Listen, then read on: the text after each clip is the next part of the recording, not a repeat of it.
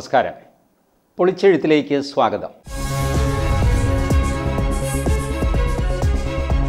നമ്മളെ Guruvayur അമ്പലനടയിൽ birthday cake cut ചെയ്യുക, ബർത്ത്ഡേക്കോ അല്ലാതെയോ അവിടെ ചിത്രം പ്രദർശിപ്പിച്ച് വിൽപ്പന നടത്തുക, ഭഗവാനെ തൊഴാൻ ക്യൂ നിന്നവരുമായിട്ട് വാക്കുതർക്കമുണ്ടാക്കുക, ഇങ്ങനെയൊക്കെ ചെയ്ത് ഒരു സ്ത്രീ കറങ്ങുന്നതായിട്ട് സോഷ്യൽ മീഡിയയിൽ വ്യാപകമായിട്ട് വീഡിയോ പ്രചരിപ്പിക്കപ്പെട്ടു. മെയിൻ സ്ട്രീം മീഡിയ ചാനലുകൾ ഇത് കണ്ടില്ല എന്ന് നടിച്ചു. അവർ കാണുകയൊക്കെ ചെയ്തിരുന്നു, പക്ഷെ കണ്ടില്ലെന്ന് നടിച്ചു. ഏതായാലും സോഷ്യൽ മീഡിയയിൽ അതേ ചൊല്ലി വലിയ വാഗ്വാദങ്ങളൊക്കെ നടന്നു. നടപ്പന്തൽ എന്ന് പറയുന്നത് ക്ഷേത്രത്തിൻ്റെ ഒരു ഭാഗമാണോ എന്നൊരു ചോദ്യം വരെ വന്നു. കാരണം ക്ഷേത്രനടയ്ക്ക് പുറത്താണ് അത്. ക്ഷേത്രനടയ്ക്ക് പുറത്ത് ക്ഷേത്രാചാരമോ വിശ്വാസമോ ആയി ബന്ധമില്ലാത്ത കാര്യങ്ങൾ ചെയ്യാമല്ലോ. പിന്നെ ആ സ്ത്രീ ചെയ്യുന്നതിൽ തെറ്റെന്താ?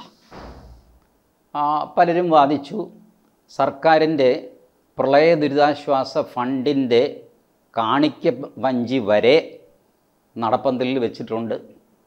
ഇപ്പോഴും ഉണ്ട്. 2018 വെച്ചതാണ്, ഇപ്പോഴും എടുത്ത് കളഞ്ഞിട്ടില്ല. ഇനി അടുത്ത കാലത്ത് ആരെങ്കിലും എടുത്ത് കളഞ്ഞോ എന്ന് എനിക്കറിയില്ല. ഇടയ്ക്ക് ഞാൻ പോകുമ്പോൾ ആ പെട്ടി അവിടെ തന്നെ ഉണ്ടായിരുന്നു. പിണറായി വിജയൻ ഗുരുവായൂരപ്പൻ്റെ മുമ്പിൽ നിന്ന് കാശ് പിരിക്കുന്ന പരിപാടി അവിടെ നടക്കുന്നുണ്ട് നിർബാധം. അപ്പോൾ പലരും പുറത്തുനിന്ന് വരുന്നവർക്കൊക്കെ ഈ കാണിക്ക വഞ്ചി ഇത് പ്രളയ ദുരിതാശ്വാസ ഫണ്ടാണോ ഗുരുവായൂരപ്പൻ്റെ ആണോ എന്നൊന്നും തിരിച്ചറിയാൻ പറ്റില്ല. ഒരേ കളറിലാണ് ചെയ്തിരിക്കുന്നത് കേട്ടോ.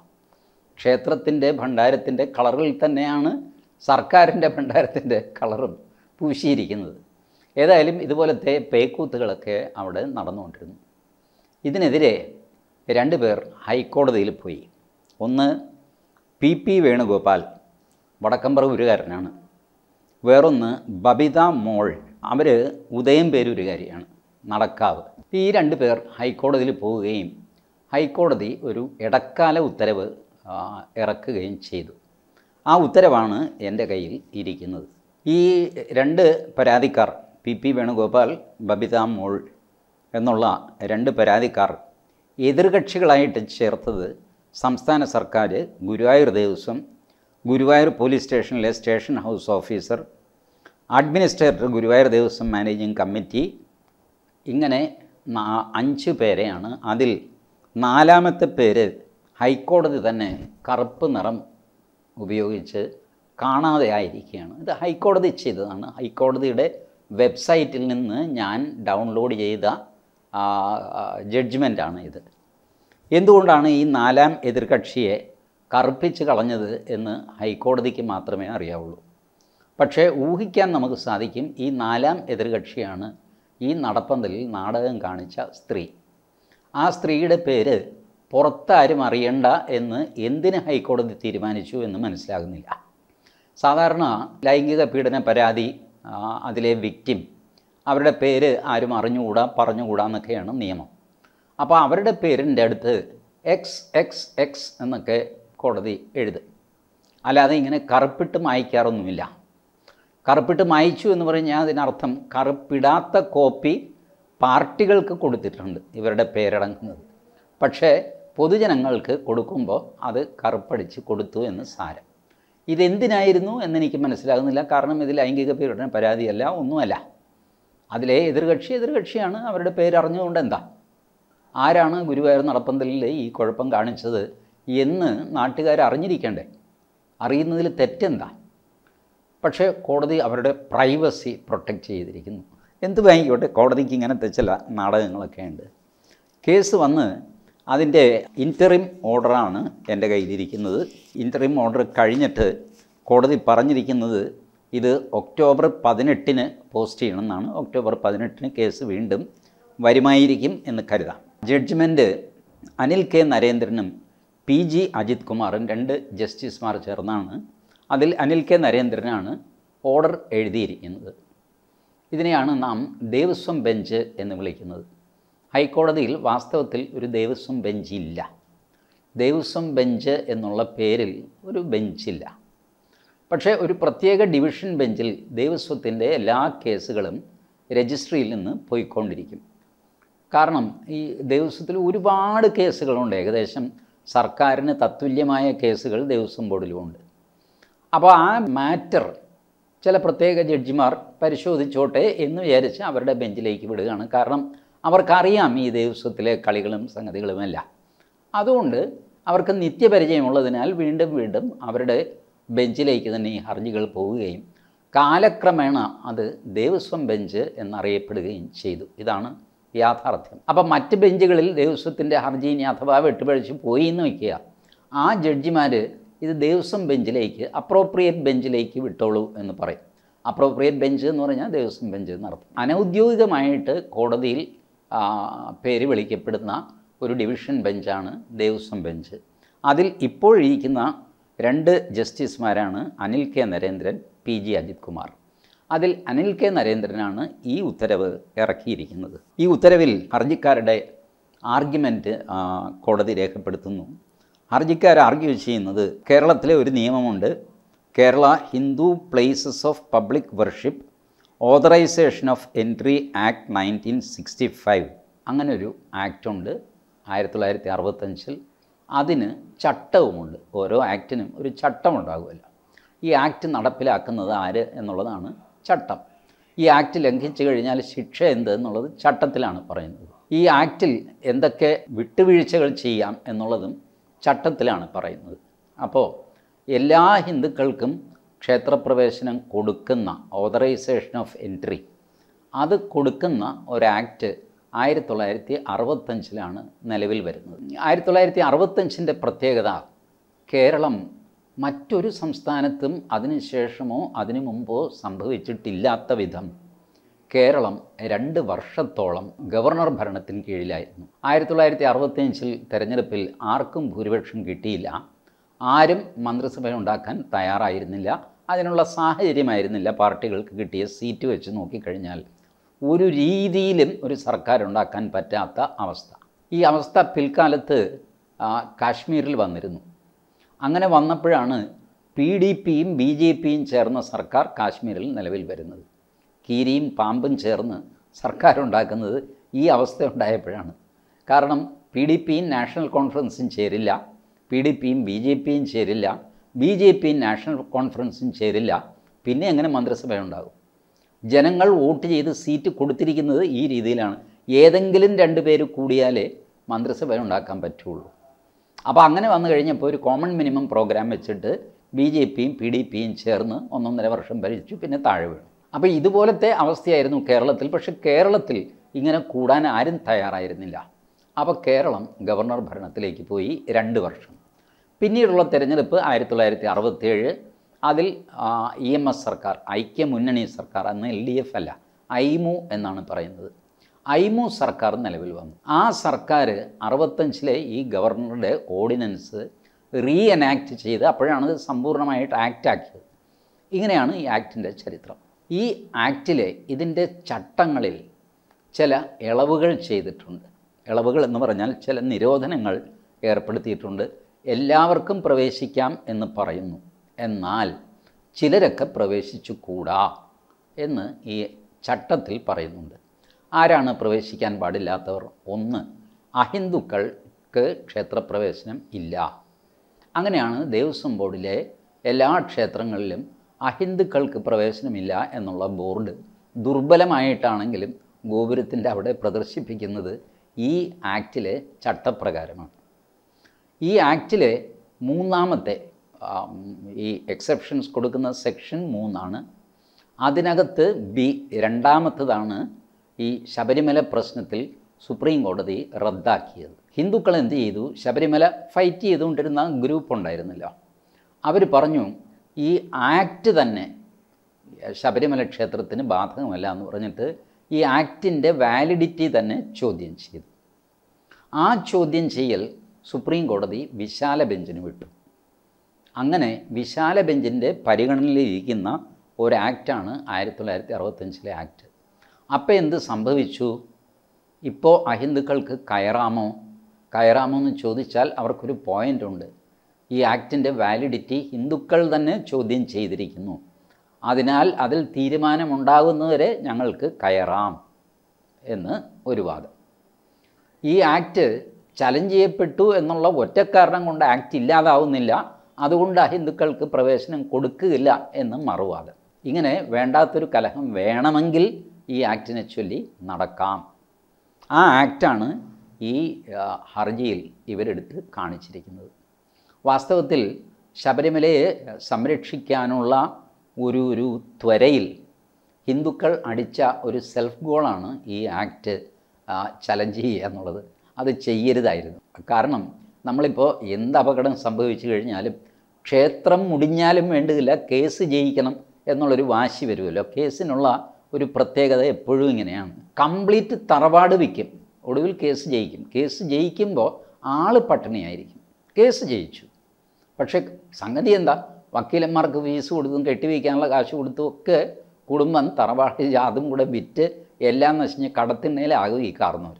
അതുകൊണ്ടാണ് നായർ സമുദായം പല കെട്ടുകൾ കൊണ്ട് തോറ്റുപോയി എന്ന് മന്നത്ത് പത്മനാഭൻ പറയാൻ കാര്യം. അതിലൊരു കെട്ട് കേസ് കെട്ടായിരുന്നു. മന്നം പറഞ്ഞു, കേസ് കെട്ട് നായന്മാരുടെ ഒരു ദൗർബല്യമാണ്. കേസ് പറഞ്ഞ് കുടുംബം വിളിപ്പിക്കുക. ഇതുപോലെ ഇങ്ങനെ ശബരിമല കേസിൽ യുവതികളെ കയറ്റാതിരിക്കാൻ വേണ്ടിയിട്ട് അഹിന്ദുക്കൾ പ്രവേശിച്ചാലും വേണ്ടുകില്ല, യുവതികൾ പ്രവേശിക്കരുത് എന്നുള്ള അവസ്ഥയിൽ കേസിലെ കക്ഷികൾ എത്തി. അപ്പം ഞാൻ ഈ കേസിലൊന്നും ഇല്ലാത്തവനായതുകൊണ്ട് എനിക്ക് മാറി നിന്ന് കഴിഞ്ഞപ്പോൾ എനിക്ക് ചിരി വന്നു, കഷ്ടമാണ്. പക്ഷേ അങ്ങനെ ചെയ്തു, ഇപ്പം എന്ത് പറയാൻ. അപ്പോൾ ആ വകുപ്പ് വെച്ചിട്ട് Guruvayur temple premises including നടപ്പന്തൽ and engaging in illegal activities including വീഡിയോഗ്രാഫിംഗ് on various occasions, ഇതൊക്കെ ഈ സ്ത്രീ ചെയ്തു എന്നാണ് ഹർജിയിൽ പറയുന്നത്. നടപ്പന്തലിൽ കയറി ഇല്ലീഗലായിട്ടുള്ള കാര്യങ്ങൾ ചെയ്തു. അവർ അതിൻ്റെ വീഡിയോയും ഹാജരാക്കി കോടതിയിൽ. Video showing the fourth respondent picking up A quarrel with the devotees who were waiting for Darshan in the നടപ്പന്തൽ. August 26 ഈ സ്ത്രീ നടപ്പന്തലിൽ ക്യൂ നിന്ന ഭക്തരുമായിട്ട് വാഗ്വാദം നടത്തുകയും ബഹളം വയ്ക്കുകയൊക്കെ ചെയ്യുന്ന വീഡിയോയും ഹാജരാക്കി. അതനുസരിച്ച് കോടതി ഇത് അഡ്മിറ്റ് ചെയ്തു. സർക്കാരും പറഞ്ഞു ഇങ്ങനെ ഒരു ആക്റ്റുണ്ട്, ഞങ്ങളത് പരിശോധിച്ചിട്ട് സത്യവാങ്മൂലം തരാം എന്നൊക്കെ പറഞ്ഞു. അഡ്മിറ്റ് ചെയ്യാൻ പറഞ്ഞു. എല്ലാവർക്കും നോട്ടീസ് അയച്ചു. നോട്ടീസ് അയച്ചതിന് ശേഷം ഒരു ഇൻ്ററിം ആയിട്ട് കോടതി ഈ ഉത്തരവ് പുറപ്പെടുവിക്കുന്നു. കോടതി എന്ത് ചെയ്തു? ബുദ്ധിപരമായിട്ട് ഈ 1965 ആക്ട് തൊട്ടേയില്ല. 1965 ആക്ട് തൊട്ട് കഴിഞ്ഞാൽ അത് സുപ്രീം കോടതിയുടെ വിശാല ബെഞ്ചിൻ്റെ മുമ്പിലിരിക്കുന്നതിനകത്ത് കയറി അഭിപ്രായം പറയലാകും. അതുകൊണ്ട് ഹൈക്കോടതി അത് ഒഴിവാക്കി എന്നാണ് എൻ്റെ നിഗമനം. ഹൈക്കോടതി അത് തൊട്ടില്ല. നിങ്ങളൊന്ന് ആലോചിച്ച് നോക്കൂ. ഈ ക്ഷേത്രപ്രവേശന വിളംബരം വന്നത് 1936 ക്ഷേത്രപ്രവേശന വിളംബരം ജാതി വ്യത്യാസമില്ലാതെ എല്ലാ ഹിന്ദുക്കൾക്കും ക്ഷേത്രങ്ങളിൽ കയറാം എന്നുള്ളതാണ് വിളംബരം. കയറാം എന്നാണ്, കയറണം എന്നില്ല, കയറ്റണം എന്നുമില്ല. ഏതെങ്കിലും ഒരു അമ്പലത്തിൽ ഒരാൾ ഇന്ന ജാതിക്കാരനെ കയറ്റുകയില്ല എന്ന് പറഞ്ഞ് തടസ്സം നിൽക്കുന്നു, എന്ത് ചെയ്യും? എന്താണ് അയാൾക്കുള്ള ശിക്ഷ? ഇതൊന്നും തന്നെ വിളംബരത്തിൽ ഇല്ല. വിളംബരം ഒരു നിയമമല്ല. 1936 കേരള സർക്കാർ എന്ന് പറഞ്ഞൊരു സംവിധാനമില്ല. തിരുവിതാംകൂർ ഒരു സാമന്ത രാജ്യമായിട്ട് ബ്രിട്ടീഷുകാരുടെ കീഴിൽ കഴിയുന്ന ഒരു രാജാവ് ഇറക്കിയ വിളംബരം മാത്രമാണ്. അതിന് ഒരു നിയമസാധുതയുണ്ടോ? ഇനി ഉണ്ടെങ്കിൽ തന്നെ ഈ വിളംബരം തെറ്റിച്ച് കഴിഞ്ഞാലുള്ള ശിക്ഷ എന്താ? ഇതൊന്നും തന്നെ വിളംബരത്തിലില്ല. അപ്പോൾ ഒരു പുതിയ ആക്ട് വേണ്ടേ? അങ്ങനെയാണ് പുതിയ നിയമം 1965 ഉണ്ടാകുന്നത്. ആ നിയമത്തിന് കീഴിലാണ് നമ്മളിപ്പോൾ എല്ലാ ജാതിക്കാരും എല്ലാ ക്ഷേത്രങ്ങളിലും പ്രവേശിക്കുന്നത്. എന്നാൽ ചിലരൊക്കെ പ്രവേശിച്ചു കൂടാ എന്നും അതിൽ വ്യവസ്ഥ ചെയ്തു. അതിൽ അഹിന്ദുക്കളുണ്ട്, പൂലവാലായ്മയുള്ളവരുണ്ട്, ഭിക്ഷാടനം തൊഴിലാക്കിയവർക്ക് ക്ഷേത്രത്തിൽ പ്രവേശനമില്ല. അത് ശ്രദ്ധിക്കണം. ഭിക്ഷാടനം ക്ഷേത്രത്തിനുള്ളിലാവാം, പക്ഷേ ഭിക്ഷാടനം തൊഴിലാക്കിയവർക്ക് പറ്റില്ല. അതായത് ഒരു അല്പം ശർക്കരയൊക്കെ പുരട്ടി ഉള്ളിയൊക്കെ ചതച്ച് വെച്ചൊരു കൃത്രിമ മുറിവുണ്ടാക്കിയിട്ട് അപ്പോൾ ഈച്ചയൊക്കെ പൊതിയുമല്ല, ഇതും കാണിച്ചിട്ട് സംസ്കൃതത്തിൽ യാചകസ്യ വ്രണം എന്ന് പറയും. യാചകനൊരു വ്രണം, അത് കാണിച്ചാണ് അയാൾ കാശുണ്ടാക്കുന്നത്. ഈ വ്രണം ചികിത്സിക്കാൻ ഇയാൾ സമ്മതിക്കില്ല, കാരണം ഇതാണ് വരുമാന മാർഗം. അപ്പോൾ അങ്ങനെയൊക്കെ ചെയ്യുന്നവർ, അവർക്ക് ക്ഷേത്രത്തിൽ പ്രവേശനമില്ല. എസ്കോർട്ടില്ലാത്ത ഭ്രാന്തന്മാർ, ഭ്രാന്തന്മാർക്ക് ക്ഷേത്രപ്രവേശനമുണ്ട്. എസ്കോർട്ട് വേണം, കൂടെ ആൾ വേണം. ഭ്രാന്ത് മാറാനായിട്ട് പല ക്ഷേത്രങ്ങളിലും വഴിപാട് കഴിക്കുന്നവരുണ്ടല്ലോ, അവരെ ക്ഷേത്രത്തിൽ കൊണ്ടുപോകും. ചോറ്റാനിക്കരയിലുണ്ട്, തിരുവിഴയിലുണ്ട്, ഭ്രാന്തന്മാർക്ക് വേണ്ടിയിട്ട്. ആ ഭ്രാന്തന്മാരെ നിങ്ങൾ കൊണ്ടുവന്നോളൂ, കുഴപ്പമില്ല, കൂടെ ആൾ വേണം. കൂടെ ആളില്ലാത്ത ഭ്രാന്തനെ ക്ഷേത്രനടയിൽ നിന്ന് തിരിച്ചയക്കാൻ ക്ഷേത്രാധികാരികൾക്ക് അവകാശമുണ്ട് എന്ന് സാരം. ക്ഷേത്രം എന്ന് വെച്ചാൽ എന്താണ് ഉദ്ദേശിക്കുന്നത് എന്നും ആക്റ്റിൽ പറയുന്നുണ്ട്. ക്ഷേത്രം എന്ന് വെച്ചാൽ ക്ഷേത്ര പരിസരം, ക്ഷേത്ര ഗോപുരം, ക്ഷേത്രക്കുളം, ആൽത്തറ, ഇതെല്ലാം അടങ്ങിയ വലിയൊരു പ്രദേശമാണ് ക്ഷേത്രം എന്ന് വെച്ചാൽ.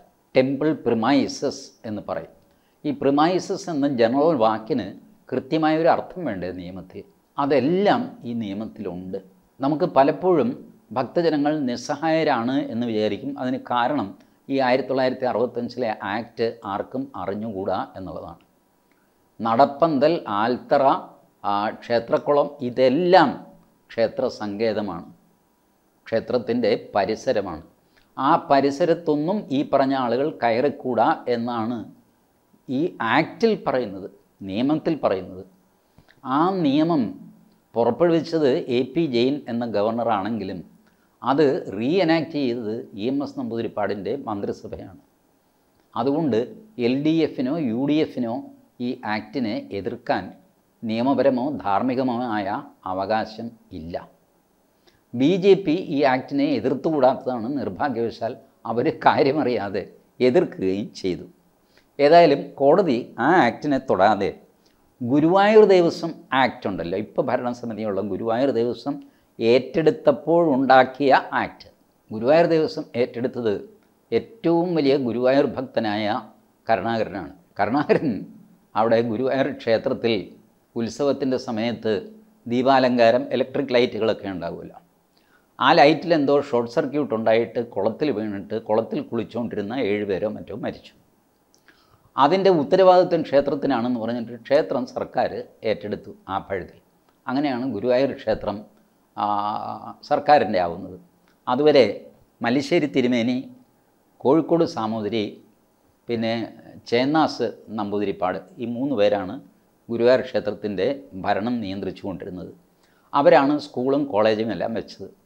സർക്കാർ ഏറ്റെടുത്തതിന് ശേഷം ദൈവാധീനം ഒരു കുടിപ്പള്ളിക്കൂടം പോലും ഗുരുവായൂരപ്പൻ്റെ കയ്യിൽ നിന്ന് ജനങ്ങൾക്ക് കിട്ടിയിട്ടില്ല. ഏതായാലും ശരി, അതൊക്കെ ഏറ്റെടുത്തു. അപ്പോൾ കോടതി പറഞ്ഞു, it shall be the duty of the committee subject to the custom and usage in the temple to arrange for the proper performance of the rights and ceremonies in the temple. അപ്പോൾ കമ്മിറ്റിയുടെ ചുമതലയാണ് പാരമ്പര്യവും ചട്ടവും ആചാരവും ഒക്കെ അനുസരിച്ചുള്ള എല്ലാ ചടങ്ങുകളും നടത്തുക എന്നുള്ളത് ആണ്. എല്ലാ ചടങ്ങുകളും നടത്തുന്നുമുണ്ട്. പിന്നെ കോടതിക്ക് എന്താ പ്രശ്നം? എല്ലാ കാര്യങ്ങളും ഭംഗിയായിട്ട് നടക്കുന്നുണ്ട്. പാരമ്പര്യമനുസരിച്ചാണ്, ചട്ടമനുസരിച്ചാണ്, ആചാരമനുസരിച്ചാണ്. Committee provide facilities for the proper performance of worship by the worshippers. ഭക്തന്മാർക്ക് സൗകര്യമായിട്ട് പ്രാർത്ഥിക്കാനുള്ള സാഹചര്യം ഒരുക്കണം. ഒരുക്കിയിട്ടുണ്ടല്ലോ. ഭക്തന് എനിക്ക് തൊഴാൻ പറ്റിയില്ല എന്ന് പറഞ്ഞാൽ ഏതെങ്കിലും ഭക്തന് കംപ്ലയിൻ്റ് ഉണ്ടോ? ഒന്നുമില്ല. എന്തിനാണ് കോടതി ഇതൊക്കെ പറയുന്നത്? കമ്മിറ്റിയുടെ ചുമതലയുണ്ട്, കമ്മിറ്റി അത് നിർവഹിക്കുന്നുണ്ട്, ആർക്കും പരാതിയില്ല. പിന്നെന്താ? ഹൈക്കോടതി വീണ്ടും പറയുന്നു, കമ്മിറ്റി എന്ന് പറഞ്ഞു കഴിഞ്ഞാൽ it's A trustee in management of the properties vested in the deity. പ്രതിഷ്ഠയുടെ സ്വത്ത് അത് സംരക്ഷിക്കാനും പരിപാലിക്കാനുമുള്ള ഒരു ട്രസ്റ്റിയാണ് കമ്മിറ്റി. ശരി, ബഹുമാനപ്പെട്ട കോടതി, അതിലാർക്കും തർക്കമില്ലല്ലോ, അവരത് ചെയ്യുന്നുണ്ടല്ലോ. പിന്നെ എന്താ? വീണ്ടും കോടതി പറയുന്നു, the committee is legally bound to administer and manage the Devaswom and it's properties in accordance with the settled legal principle. ശരിയെന്ന്, സെറ്റിൽഡ് ലീഗൽ പ്രിൻസിപ്പിൾ അനുസരിച്ച് തന്നെയാണ് കമ്മിറ്റി പ്രവർത്തിക്കുന്നത്. അതൊന്നും ചെയ്തില്ല എന്നാർക്കും പരാതിയില്ലല്ലോ. പരാതി ഈ നടപ്പന്തലിൽ കോപ്രായം കാണിച്ചു എന്നുള്ളതാണ്. അതുകൊണ്ട് ഈ മാടാകോടിയൊന്നും പറയേണ്ട കാര്യമില്ല. വീണ്ടും കോടതി പറയുന്നു, to arrange for the proper performance of the rights and ceremonies. ചടങ്ങും ആഘോഷവും ഒക്കെ പാരമ്പര്യം അനുസരിച്ച് നടക്കുന്നുണ്ട് ഗുരുവായൂർ. പിന്നെന്താ? To provide facilities for the proper performance of worship by the worshippers. ആരാധകർക്ക് ഒരു തടസ്സവും വന്നിട്ടില്ല, ഒരു പ്രശ്നവും ഉണ്ടായിട്ടില്ല. ഇടയ്ക്ക് ഇവർ വഴക്കുണ്ടാക്കി എന്നുള്ളതാണ് പ്രശ്നം. എന്നിട്ട് കോടതി അതിൽ വരുന്നു, no person can be permitted to pick up A quarrel with the devotees in the നടപ്പന്തൽ as scene in the video. ആർക്കും ഭക്തജനങ്ങളുമായിട്ട് വഴക്കുണ്ടാക്കാൻ അവകാശമില്ല ഈ വീഡിയോയിൽ കണ്ട പോലെ. ഏത് വകുപ്പനുസരിച്ചാണ് കോടതി ഇത് പറയുന്നത്? കോടതി വകുപ്പ് പറയുന്നില്ല. ഇത് സ്പെസിഫിക്കലി തടഞ്ഞുകൊണ്ട് വഴക്ക് പാടില്ല എന്ന് പറഞ്ഞ് തടഞ്ഞുകൊണ്ടൊരു നിയമമുണ്ടോ? അത് കോടതി ചൂണ്ടിക്കാണിക്കേണ്ടതല്ലേ? അത് കാണിക്കുന്നില്ല. മനസ്സിലായ? കാരണം അങ്ങനെ ഒരു നിയമം ഇല്ല. ആരാധനയ്ക്ക് അല്ലെങ്കിൽ തൊഴാനായിട്ട് വരുന്ന ഭക്തജനങ്ങൾ തമ്മിൽ തർക്കമൊക്കെ പതിവാണ്. ഭക്തജനങ്ങളും സെക്യൂരിറ്റിയും തമ്മിൽ തർക്കം ഉണ്ടാവും. താനാരോടോ എന്നെ നിയന്ത്രിക്കാൻ ചോദിക്കും. പുറകിൽ നിന്ന് തള്ളാതെ, ഞാൻ തള്ളിയതൊന്നുമല്ല, ഇങ്ങനെയൊക്കെ പറഞ്ഞ് വഴക്കൊക്കെ ഉണ്ടാകാറുണ്ട്. ഇതുണ്ടാകരുത് എന്ന് പറഞ്ഞ് കോടതി ഉത്തരവിട്ട് കഴിഞ്ഞാൽ ഉണ്ടാകാതിരിക്കുമോ? എനിക്ക് മനസ്സിലാവുന്നില്ല എന്തുകൊണ്ടാണ് കോടതി ഇതൊക്കെ പറഞ്ഞ്. ഏത് നിയമമനുസരിച്ച്? എന്നിട്ട് കോടതി പറയുന്നു, സിമിലർലി അതുപോലെ the നടപ്പന്തൽ of A temple is not A place for cutting birthday cake. നടപ്പന്തൽ birthday cake cut ചെയ്യാനുള്ള സ്ഥലമല്ല. ഏത് വകുപ്പ്, ഏത് ചട്ടമനുസരിച്ച്, ഏത് കസ്റ്റം ആൻഡ് യൂസേജ് അനുസരിച്ച് എങ്ങനെയാണ് കോടതി ബർത്ത്ഡേ കേക്ക് കട്ട് ചെയ്യാൻ പാടില്ല എന്ന് പറയുന്നത്? ശരി, ബർത്ത്ഡേക്ക് അല്ലാതെ കേക്ക് കട്ട് ചെയ്യാമോ? പോട്ടെ, ബർത്ത്ഡേക്ക് കേക്ക് അല്ലാതെ വേറെ എന്തെങ്കിലും കട്ട് ചെയ്യാമോ? ചക്ക, ചേന, മത്തങ്ങ എന്തെങ്കിലും കട്ട് ചെയ്യാമോ? കോടതി വെറുതെ അങ്ങനെ പറഞ്ഞുകൊണ്ടായില്ല. ഇത് ബർത്ത്ഡേ കേക്ക് കട്ട് ചെയ്യാനുള്ള സ്ഥലമല്ല എന്ന് കോടതി പറഞ്ഞാൽ നിയമപ്രകാരം അടുത്ത ചോദ്യം വരും, ബർത്ത്ഡേക്ക് അല്ലാതെ കേക്ക് കട്ട് ചെയ്യാമോ എന്നുള്ള ചോദ്യം വരും. ഈ ചോദ്യങ്ങളൊക്കെ വരുന്നത് ഈ കോടതി 1965 ആക്റ്റിൽ തൊടാൻ മടിച്ചതുകൊണ്ട്. ആ ആക്റ്റിൽ തൊട്ടിരുന്നെങ്കിൽ കോടതിക്ക് കൃത്യമായിട്ട് ഇത് പറയാൻ പറ്റുമായിരുന്നു. ഇതൊന്നും ചെയ്തുകൂടാ എന്ന് നിയമപരമായിട്ട് പറയാൻ പറ്റുമായിരുന്നു. പക്ഷേ കോടതി അതിൽ തൊടുന്നില്ല. കാരണം അത് ഹിന്ദുക്കൾ തന്നെ വിശാല ബെഞ്ചിന് വിട്ട് മിടുക്കന്മാരായിട്ട് ഇരിക്കുകയാണ്. അതുകൊണ്ട് കോടതിക്ക് ഈ വളഞ്ഞ വഴി സ്വീകരിക്കേണ്ടി വരുന്നു. ദേവസ്വം കമ്മിറ്റിയുടെ റൂളും ചട്ടമൊക്കെ എടുത്ത് നോക്കിക്കഴിഞ്ഞാൽ ഇതൊന്നും പറഞ്ഞിട്ടുമില്ല. എന്നാൽ കോടതി കേരള പോലീസ് ആക്ട് എടുക്കുന്നു. എന്നിട്ട് പറയുന്നു, the videography of the interior place of the temple. ദീപസ്തംഭത്തിനുള്ളിൽ videography പാടില്ല എന്ന് പറയുന്നു. ഇപ്പോഴും ഇല്ലല്ലോ. ദീപസ്തംഭം കഴിഞ്ഞാൽ അതിനപ്പുറത്തേക്ക് ആരെങ്കിലും വീഡിയോ എടുക്കാറുണ്ടോ? ഇല്ല. അത് കോടതി പ്രത്യേകിച്ച് നിരോധിക്കേണ്ട കാര്യമൊന്നുമില്ല. ഇപ്പോഴും ഇല്ല ആ സാധനം. ഏതായാലും അങ്ങനെയൊക്കെ പറഞ്ഞിട്ട് കോടതി അവിടെ ഈ എങ്ങും തൊടാത്ത ഒരു വിധി. പക്ഷേ ആളുകൾ ഈ വിധി കേക്ക് കട്ട് ചെയ്യാനുള്ള സ്ഥലമല്ല ഇത് എന്ന് പറയുമ്പോൾ പിന്നെ ആരും അവിടെ കേക്കും കട്ട് ചെയ്യില്ല, പരിപ്പുവടയും തിന്നില്ല. കാരണം ആ വിധിയുടെ സ്പിരിറ്റ് മനസ്സിലാക്കുമല്ലോ. ബട്ട് ലീഗലി നോക്കിക്കഴിഞ്ഞാൽ ആ വിധിയിൽ നടപ്പന്തൽ is not the place of cutting birthday cake എന്ന് പറയുന്നത് ഒരു അണീക്വോക്കൽ ടേംസിലുള്ള ബാനല്ല. കേക്ക് കട്ട് ചെയ്യാനുള്ള സ്ഥലമല്ല നടപ്പന്തൽ. കേക്ക് കട്ട് ചെയ്താൽ എന്താ സംഭവിക്കുക? ഈ കോടതി വിധി ലംഘിച്ചു എന്ന് പറഞ്ഞ് കോർട്ടിലേഷൻ കേസ് എടുക്കുമോ? ഒരു ആക്ട് വെച്ച് അതിലെ ഒരു വകുപ്പ് വെച്ച് വേണം കോടതി അത് തീരുമാനിക്കാൻ. അല്ലെങ്കിൽ ആ വകുപ്പിൽ നിന്ന് ഇങ്ങനെ വായിച്ചെടുക്കാം എന്ന് പറഞ്ഞു വേണം തീരുമാനിക്കാൻ. ഏതായാലും ഞാൻ കൂടുതൽ ഈ വിധിയെപ്പറ്റി പറയാത്തത് ഇതൊരു ഇൻ്ററിം വിധി ആയതുകൊണ്ടാണ്. ഒരു ഇടക്കാല വിധിയാണ്. 18-ാം തീയതി ഒക്ടോബർ 18-ന് വരുമ്പോൾ വീണ്ടും ബാക്കിയുള്ളവരുടെയൊക്കെ വാദമൊക്കെ കേട്ടിട്ട് എന്തായിരിക്കും ഫൈനൽ വിധി എന്നുള്ളത് നമുക്ക് അറിയില്ല. വിധി വരുന്നതുവരെ കാത്തിരിക്കാം. ഏതായാലും 1965 ഈ ടെമ്പിൾ എൻട്രി ആക്ട് ഹിന്ദുക്കൾ തന്നെ സുപ്രീം കോടതിയിൽ ചലഞ്ച് ചെയ്തത് ഹിന്ദുക്കൾക്ക് തന്നെ ഒരു പാരയായി വന്നു എന്നുള്ളത് ഒരു സത്യമാണ്. അതിൻ്റെ കൂടുതൽ ദോഷഫലങ്ങൾ ഇനിയും ഹിന്ദു സമാജം അനുഭവിക്കാനിരിക്കുന്നു എന്നെനിക്ക് തോന്നുന്നു. ഈ പൊളിച്ചെഴുത്ത് ഇവിടെ അവസാനിക്കുന്നു. പുതിയൊരു പൊളിച്ചെഴുത്തുമായി വീണ്ടും കാണാം. നമസ്കാരം.